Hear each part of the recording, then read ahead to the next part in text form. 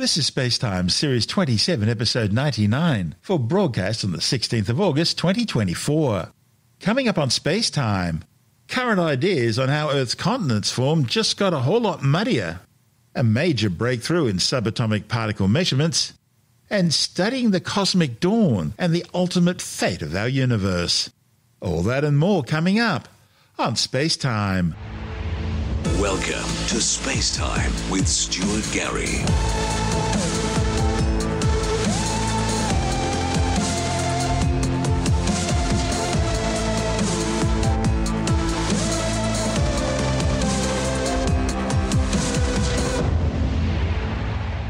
The formation of Earth's continents billions of years ago helped set the stage for the formation and eventual evolution of life on this planet. But scientists have long disagreed on exactly how those land masses formed and whether it's through the same sort of geological processes we see today. Now, a new study by David Hernandez-Arriba from the University of Illinois adds new information to the debate, poking holes in the leading theories of continental formation. Hernandez-Arriba used computer models to study the formation of magmas thought to hold clues about the origins of the continents.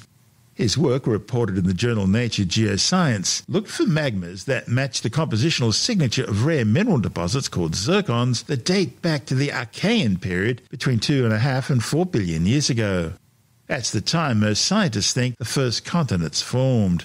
Last year, scientists from Australia and China published a paper arguing that Archean zircons could only be formed by subduction. That's when two tectonic plates collide, one subducting under the other and pushing the lighter material, the landmass, up to the surface. Now, that process still happens today, causing earthquakes and volcanic eruptions and reshaping the coastlines of continents. But Hernandez-Arriba claims subduction wasn't necessary to create the Archean zircons. Instead, he found that the minerals could also form through the high pressures and temperatures associated with the melting of Earth's thick primordial crust. He says that his calculations and models are producing the same signatures for zircons and even provide a better match through the partial melting of the bottom of the crust. Now, if correct, it means that based on these results, scientists still don't have enough evidence to say exactly which process first began forming continents. Now, these results also raise uncertainty about when plate tectonics would have started on Earth. If Earth's first continents were formed by subduction, that meant that the continents started moving between 3.6 and 4 billion years ago, which is as little as 500 million years after the planet first formed. But the alternative theory of melting crust forming the first continents means that subduction and tectonics could have started much later. The thing is, as far as we know, Earth's the only planet in our solar system to have active plate tectonics. And that's important because how the first continents moved controlled the planet's weather. It also controlled the chemistry of the oceans. And all that was important for the formation and evolution of life as we know it. This is SpaceTime. Still to come, a major breakthrough in subatomic particle measurements, and a new space telescope to study the cosmic dawn and the ultimate fate of our universe. All that and more coming up on SpaceTime.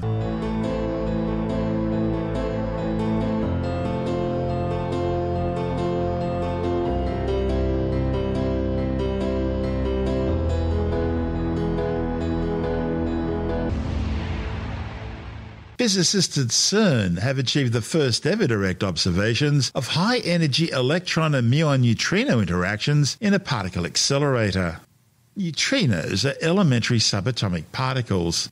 They're fundamental to the standard model of particle physics, the foundation stone of science's understanding of the universe. Neutrinos are generated through radioactive decay in stars, in supernovae, in nuclear explosions, in particle accelerators and atomic reactors. They're so named because they're electrically neutral, and because their rest mass is so small, it was long thought to be zero. Neutrinos are the most common form of matter in our universe. And because they have almost no mass, they're capable of being accelerated to almost the speed of light. Neutrinos come in three known types or flavors: electron neutrinos, muon neutrinos, and tau neutrinos. Each of these have their own specific properties. Confusingly, however, the three flavors of neutrinos don't line up with their three rest masses.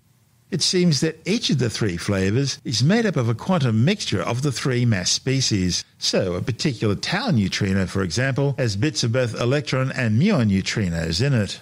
And because of these different mass species, it allows neutrinos to oscillate between the three flavors. For example, an electron neutrino produced in a beta decay reaction could well end up interacting in a distant detector as a muon or tau neutrino. The other amazing thing about neutrinos is that they interact with matter only through gravity and the weak nuclear force. In fact, they're so weakly interactive, right now there are several trillion neutrinos passing through you, and you don't even notice them. They're important for answering fundamental questions about the universe, including why particles have mass and why there's more matter than antimatter in our universe. So understanding their rare interactions with matter is crucial for obtaining a more complete picture of particle physics and consequently a better understanding of the universe. Now, so far most neutrinos studied by researchers have all been relatively low energy ones. To date, neutrino interaction cross-sections, which is the probability of a neutrino interacting with a target particle, have not been measured at energies above 300 gigaelectron volts for an electron neutrino and between 400 gigaelectron volts and 6 teraelectron volts for a muon neutrino. But all that has now changed. In a groundbreaking study reported in the journal Physical Review Letters, physicists led by Akitaka Araga from Chiba University in Japan have utilized the FASA forward search experiment at CERN's Large Hadron Collider to achieve the first ever direct observation of high-energy electron and muon neutrino interactions in a particle collider. One of the primary objectives of FASA is to study the high-energy neutrinos produced by the Large Hadron Collider's proton-proton collisions using the dedicated FASA-V detector. Akitaka Ariga says charged particle tracks produced by neutrino interactions in the detector can be reconstructed with submicron precision, allowing scientists to identify electron and muon charged current neutrino interactions and the measurement of neutrino interaction cross-sections in the currently unexplored tera-electron volt energy range. The FASA-V emulsion detector is made up of 730 layers of interleaved tungsten plates and emulsion films with a total mass of just over a ton. The team analysed just a subset from the exposed detector volume corresponding to a mass of just 128.6 kilograms, looking for high-energy neutrinos from the Large Hadron Collider collisions.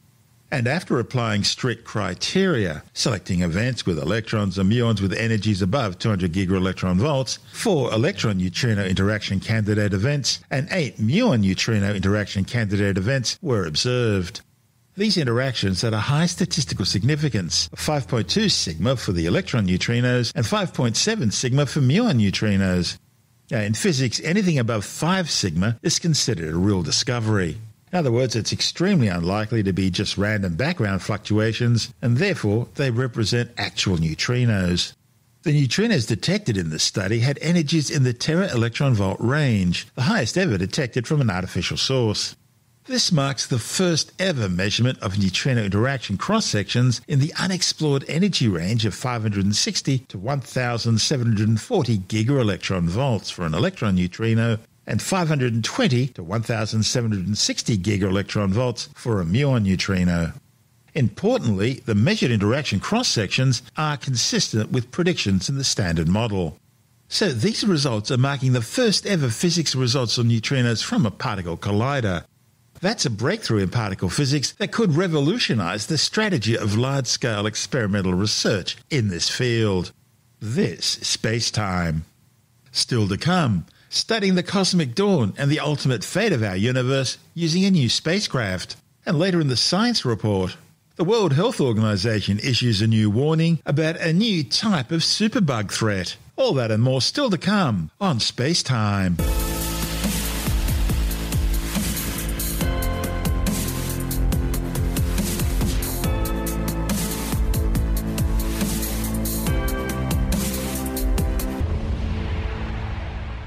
As America's intelligence agencies continue to improve their designs for ever newer generations of spy satellites, older reconnaissance and surveillance spacecraft designs are becoming superseded.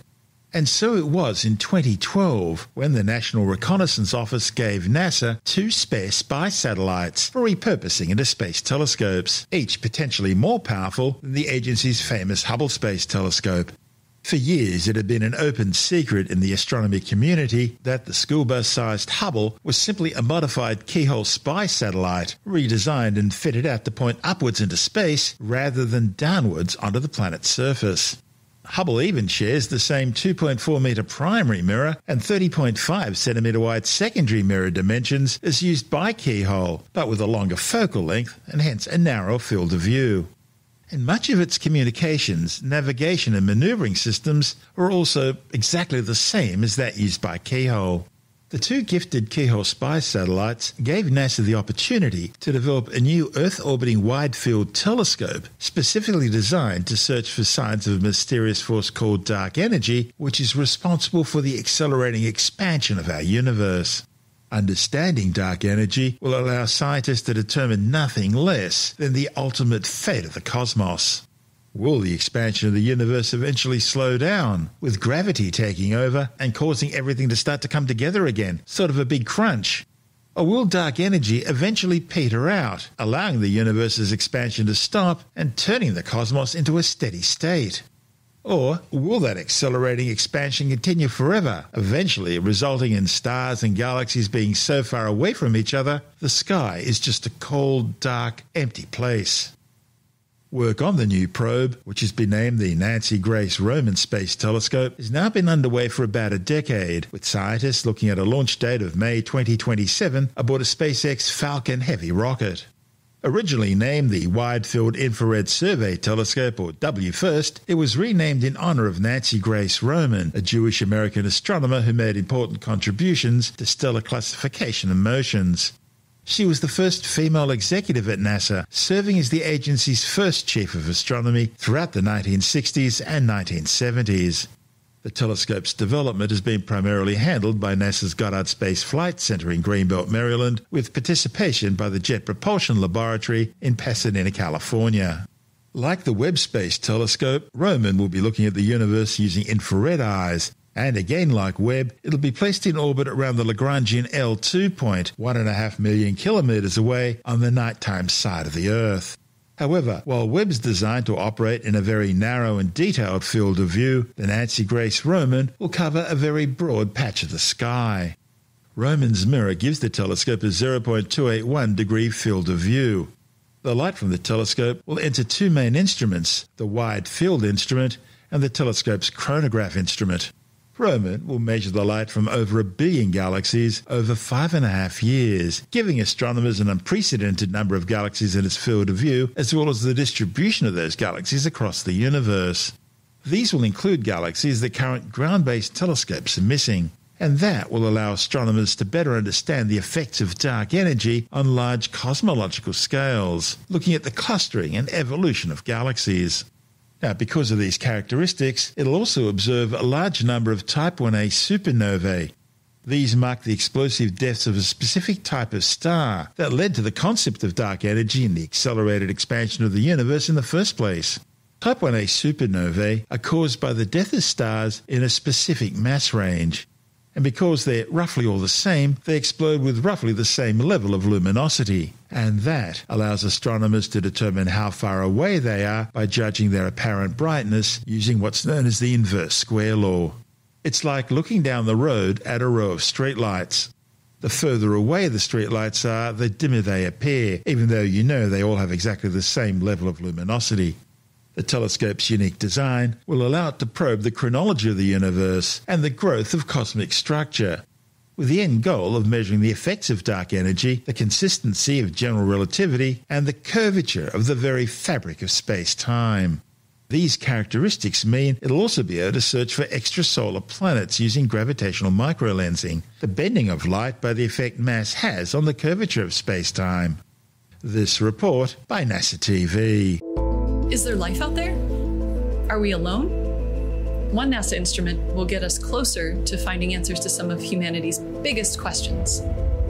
NASA's Nancy Grace Roman Space Telescope will fly with an instrument on board called a coronagraph that will allow scientists to see exoplanets, or worlds beyond our solar system, like never before. So a coronagraph is a camera or an instrument that we use to look at planets around other stars. And the reason we need a special instrument to do this is because stars are so much brighter than planets. And what we need to do is we need to put something in front of the star to block the light from the star so that we can instead see the very faint light coming from the planet. The Roman coronagraph, built at NASA's Jet Propulsion Lab, will take a giant leap forward in our ability to see worlds beyond our solar system, and will observe larger exoplanets, roughly the size of Jupiter. Testing the technology to see these planets is the stepping stone toward one day capturing direct images of Earth-like planets around Sun-like stars. These technologies include different specially designed masks and self-flexing mirrors that will work together to block starlight, making planets orbiting these stars observable, testing technologies that could enable future missions like NASA's Habitable Worlds Observatory mission concept. And one of the primary goals for the Habitable Worlds Observatory will be to use a coronagraph using the technology that we demonstrate in the Roman coronagraph to look for signs of life around Earth-like planets orbiting Sun-like stars.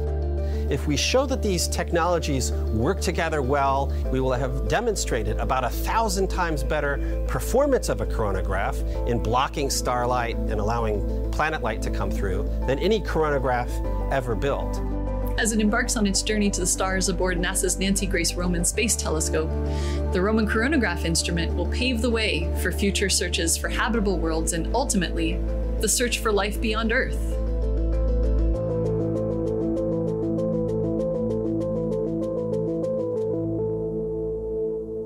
And in that report from NASA TV, we heard from Roman coronagraph instrument technologist Vanessa Bailey and Roman coronagraph deputy project scientist Jason Rhodes. This is SpaceTime.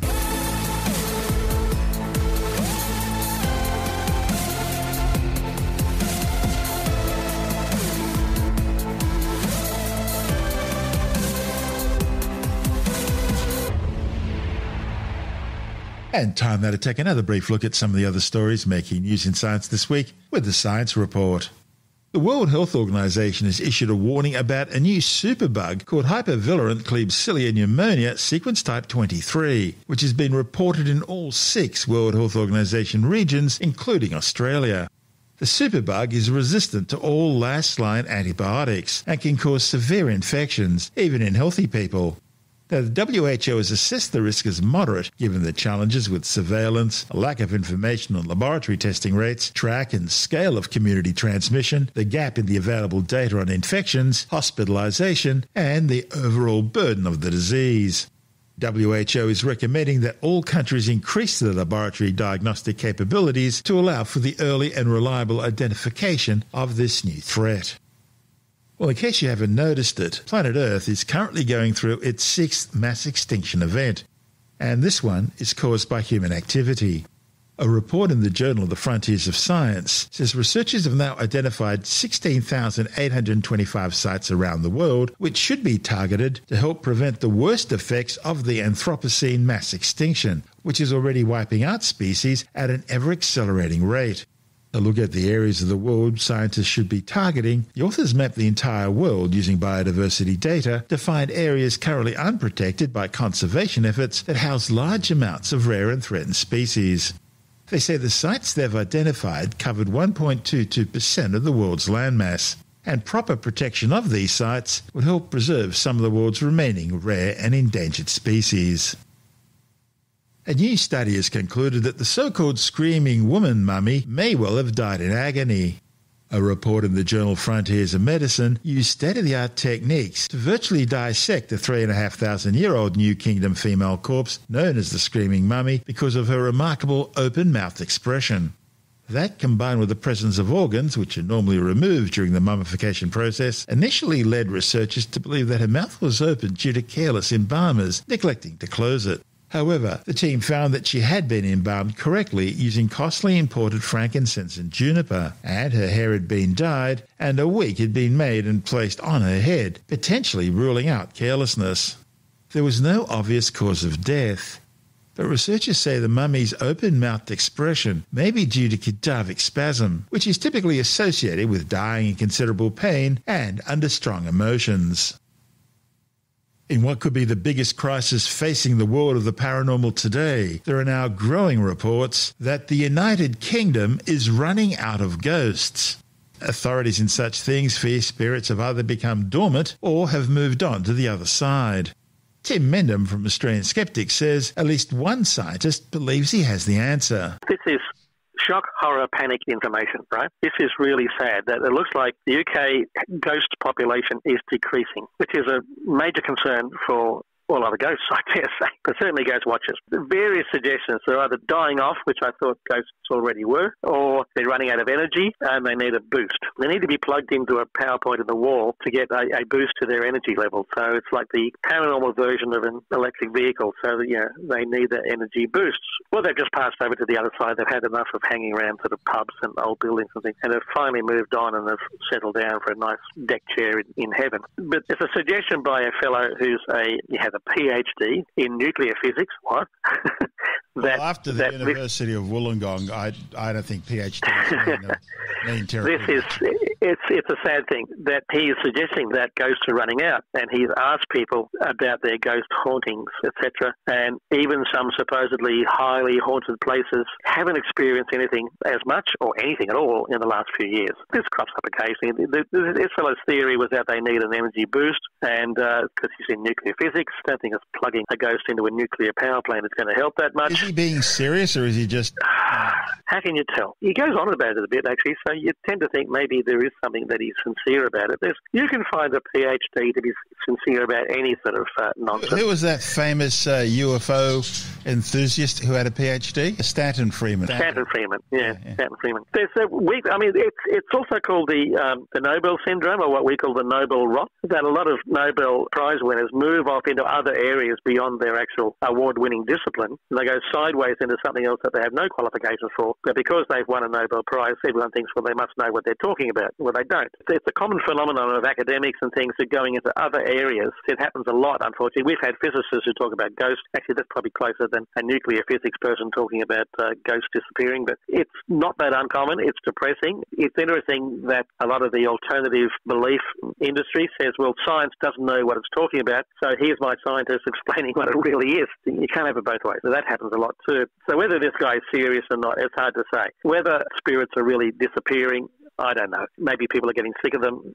These things come in waves. It wasn't that long ago that someone was saying Loch Ness Monster was definitely finished because in the last 12 months we hadn't had any recent sightings. Well, they're back. You got more sightings. You get more sightings that go. Same things happen with the UFOs. It goes in spurts. Everyone thinks, oh my God, it's all over, and then a few years later it comes back. So these are the things you take with a grain of salt and throw the salt over your shoulder to make sure there's no ghost behind you. That's Tim Mendham from Australian Skeptics.